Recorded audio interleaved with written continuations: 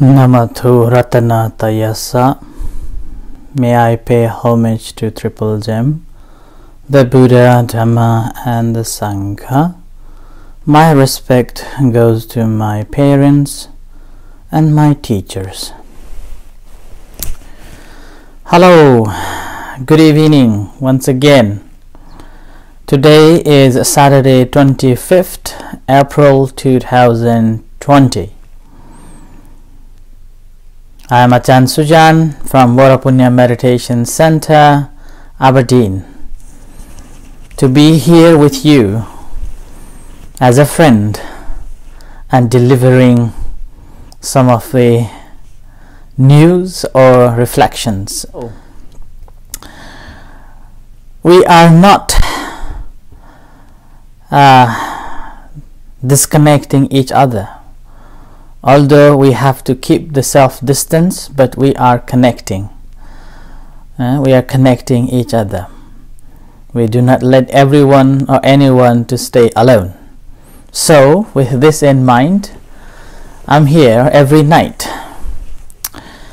Tonight, my mind is very busy and a little bit stressed because I wanted to have a shower after working in a garden, and I realized there is a problem.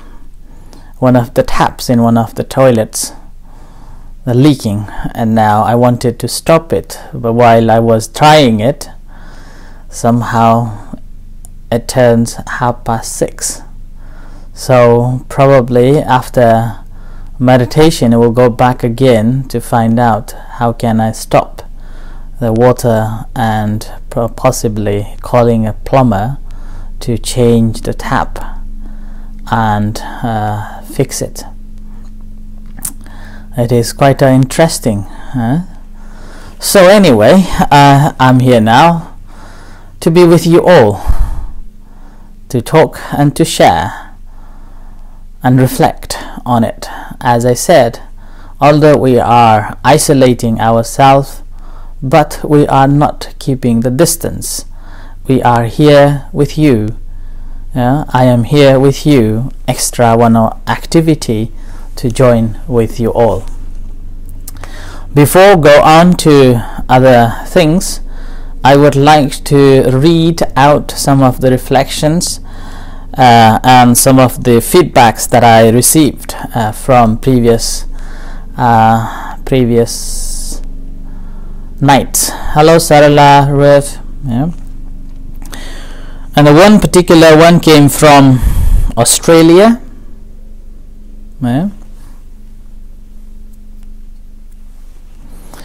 So one came from Australia and saying that because of the time distance and different times, she's not following on live, but she normally follows according to her sister-in-law told her to follow.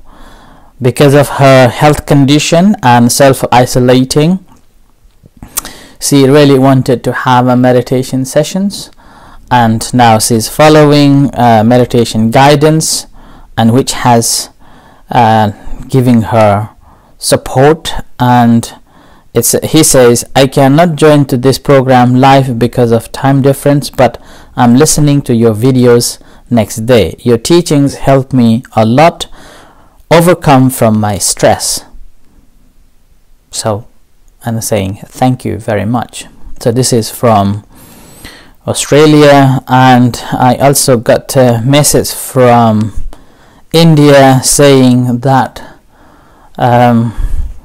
this situation, although it's again a time zone is different, following day they're listening the talks and a reflection and a meditation, that is also helping her to practice the meditation and dealing with this isolation time, which is kind of extra activity she has got to join with.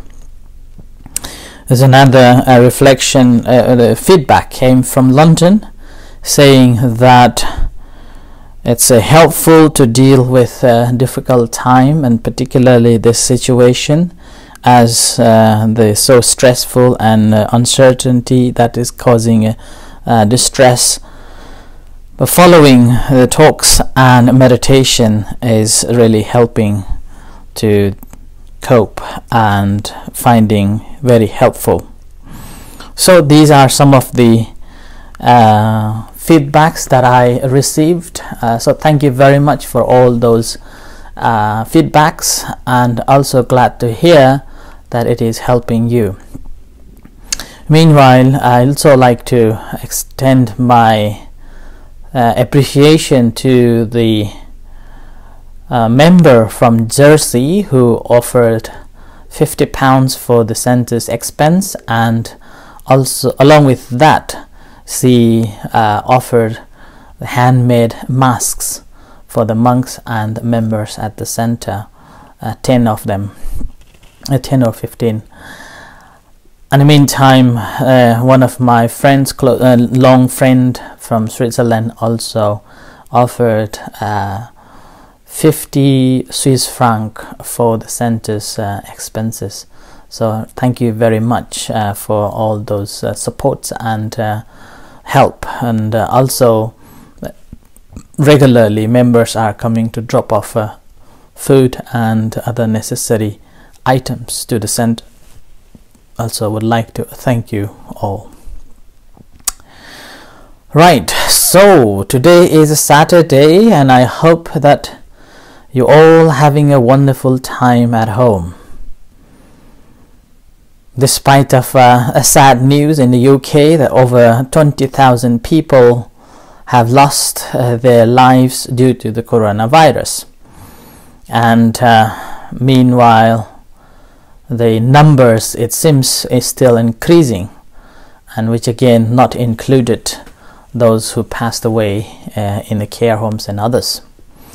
What is quite distressing to me, when I read the news that over 1,500, around 1,500, 13 or 1,500 children were sexually abused in this time. And this is quite sad news, and very sad to hear that children are sexually abused during this such a uncertain and difficult situation. I hope that those who are listening would introduce or help them to practice at least of 5 precepts, so that they will be able to be more mindful of their action and living a ethical life to help to deal this uncertain, difficult crisis situation, and also helping children or giving them a good comfort and the confidence to be around with the people around. And the second thing, which is also quite stressful and quite sad to hear, and I think we should be vigilant as well, that Home Secretary announced that the different types of crimes increased, and which is also quite a bit a scary one too.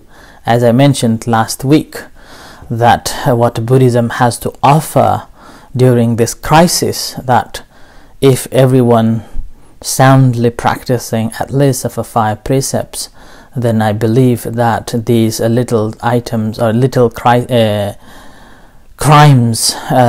whether it is domestic or whether it is non-domestic crimes, will definitely increase, and creating the harmony and safeguarding the members of the public.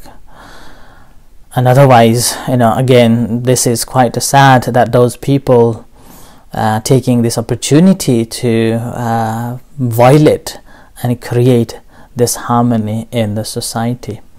So this is quite sad to hear, and I hope that if those who are listening or have some sort of understanding of 5 precepts will help them to grow and help them to be more sensible and ability to feel others' pain as well as theirs too, so which will help to keep us all safe and also everyone feel safe. And this needs to be done, I would say. And this is quite important in this crisis time, and we do not know how long it is going to take. And if there are a group of people creating such crimes or such abuse around at home and outside, then the situation will get worse and worse. So I hope that we together can help to reduce and clear our mind. So that is all what I can say at this moment. On top of that, because of the spread of the virus not stopped here in the UK and increased day by day, all the members should be careful, and whatever you do, be mindful and follow all the measures that the government has laid down. So this is what I think I would like to tell you to begin with. When we look at this, obviously as a human being, we would like to have a good securities in different forms. Before the crisis came, the pandemic came, we were conscious about different types of insurances in our life. So that's why some people will go to buy life insurances, and some people will go travel insurance, home insurance, so and so. Particularly in the UK, we have to buy all sorts of insurance to keep us safe in different times. And these insurances, again, according to what the Buddha's philosophy or teachings, what we can find that there are 3 types of securities that we can think of or look for, each individual in the world. The first security that we seek is the social security. And the social security, that's why people will go and try to stay in an environment which is quite good, and there is moral practices and ethical livings, and that's why people will move around from one place to another, seeking a good place to stay. And this is Buddha called Patirupa Desavaso Cha Etang Mangala Muttamang, which means finding a suitable place to live which secures our security is one of the highest blessings. So that's why having a good environment, a suitable place, is very, very important, and that gives us peace of mind, and there will be no crimes, there will be no such things that causes any harms of going out or leaving doors open. And which, again, if we remember back in when we were a child, all doors were open and every child will go and play together, whereas now, because of the media, because of the development of modernity, children are isolated, home to home.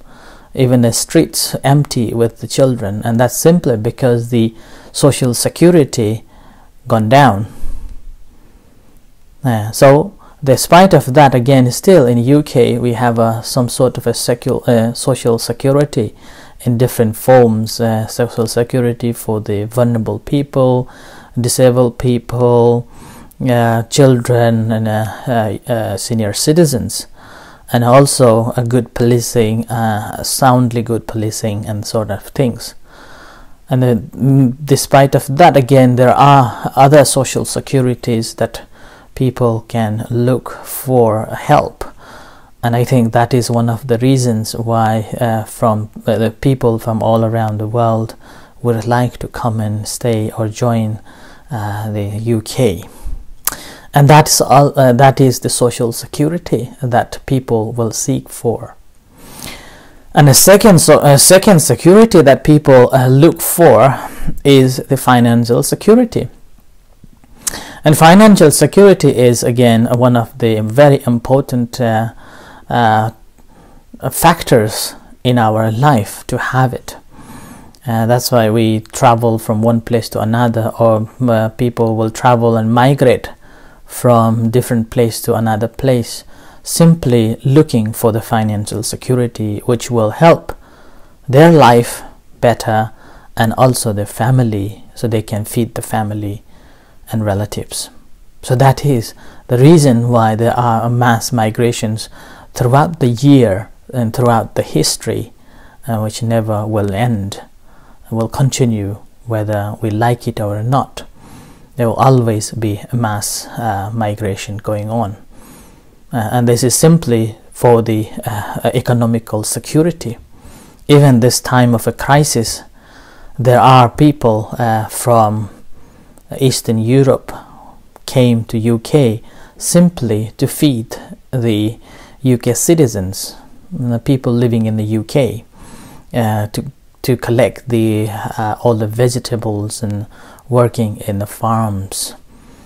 So that's also, in a way, we are looking for the security here from the social security that the government is, or the government is providing all the vegetables in the market.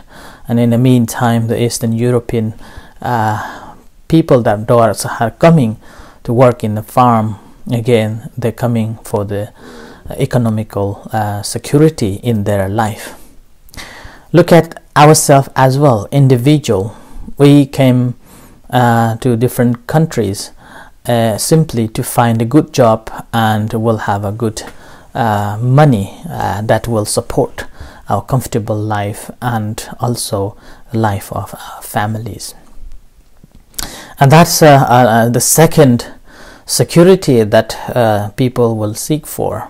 And another reason that people will move from one job to another, or changing a job after another, again, simply to find the job that pays well and which will help them to manage their life, family matters, ability to pay all the bills, as well as some form of a comfort they could gain from that work. And that's another reason why people, when they are working, they would like to buy pensions, so that when they become a pensioner, they can rely on that pensions for some form of a financial security, a peace of mind, when nothing can be done. So there is a money sitting for that time.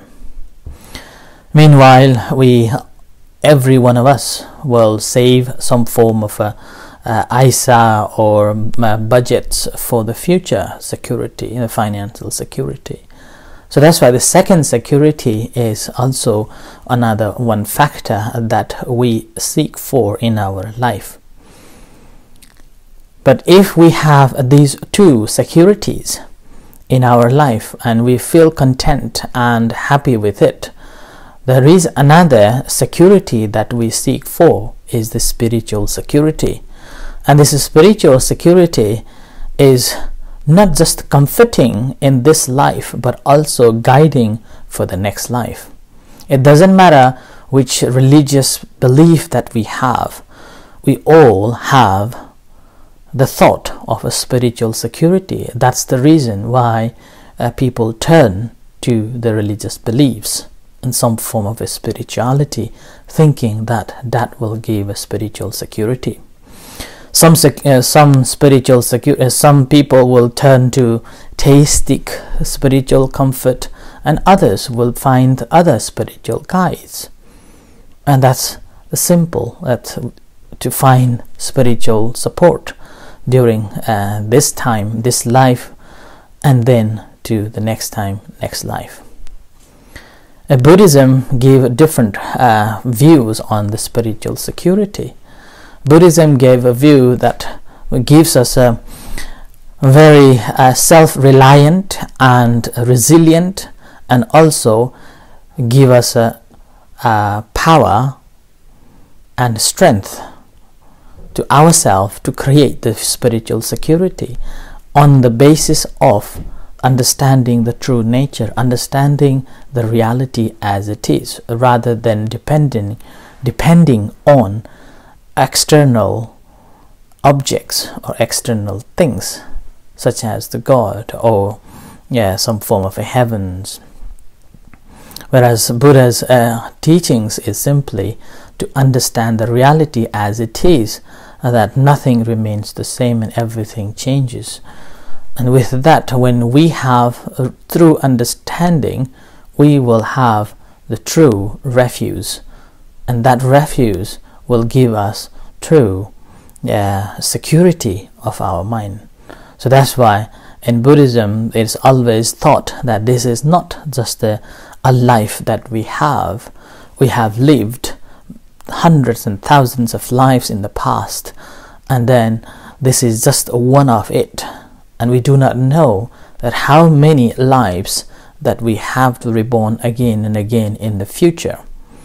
So along this way, all what we are doing in this time as we are conscious is simply to perfect our perfections, to generate our spiritual security with true understanding, right understanding.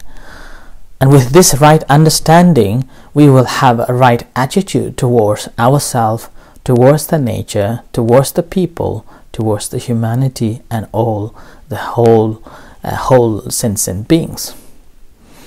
We will be not differentiating one race to another, one nation to another, one clan to another, but we will take it as simply you and me, a human being. We all have the same blood, the red blood. We all eat, we all have a flesh, we all breathe. In this way, we will not be differentiating one another, but creating and understanding each other. With that right understanding, we creating our safeguard as well as other safeguard. So with this, what we are doing is we are having a spiritual security while we are alive in this life, and also that will secure our spiritual next life too. Because as I have said in previous talks, if we want to know the past, know what we are now, and if we want to know the future, know that what we are doing. So we are the result of our past actions that we have performed, and it's up to us that what we want to be in the future. Whatever we do now in this moment, in this present time, will define the future existence, future destiny. So the security that we are looking for is we create our own security in terms of a spiritual security. So whatever you do now, that defines your destiny, is on your hand, how you want to create, how you want it to be. So with that, that's why Buddha simply said Buddha is just a pathfinder, giving you a guidance to find the right path, to find this right spiritual guide that will comfort you in this life, and as well as comforting the following lives. So I offer this as a reflection for tonight on this Saturday night, and may you be happy, well and safe, and take care of yourself during this pandemic crisis, and look after yourself whatever ways that you can keep yourself safe, do so. But if you cannot and you still got it, then again, do not be too much on to yourself.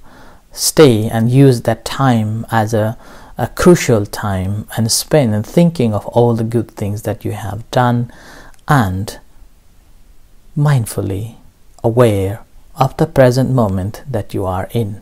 Forget about all the negativities. Think about the state of the mind that you have. So with this, I end for tonight, and as usual, if you have anything that you would like to share, please do so, and if you have any questions to ask again, please post it too. And again, we will have the evening chanting and as well as the guided meditation at 7:30. You are most welcome to join those guided meditation.